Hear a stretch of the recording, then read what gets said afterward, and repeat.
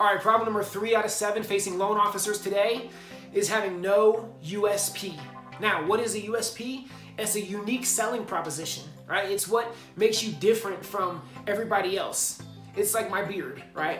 I'm just kidding. I have a lot of other unique selling propositions, but the idea of having a USP, a lot of loan officers, when they're out here talking with real estate agents or people that they want to get referrals from, they talk about things like their communication, their rates, their service, their turn times, on-time closings, right? These kind of things.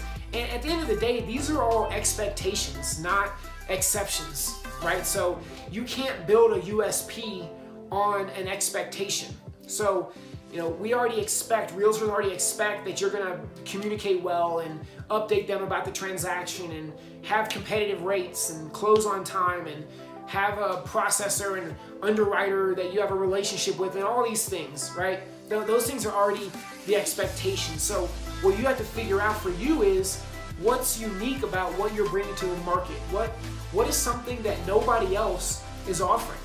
Or what is something that you could take and package that maybe other people aren't offering, but you can come up with your own name for it, right? And you can have your own personal, system or offering to real estate agents that you want to work with, right? So what is your USP and how are you differentiating yourself from all the other loan officers that are out there in your market? All right, if you need some ideas about how to create a USP and how to differentiate yourself, you should come over and join our free Facebook group. It's called the Smart Loan Officer Huddle. We've got some awesome guys inside doing some peer coaching.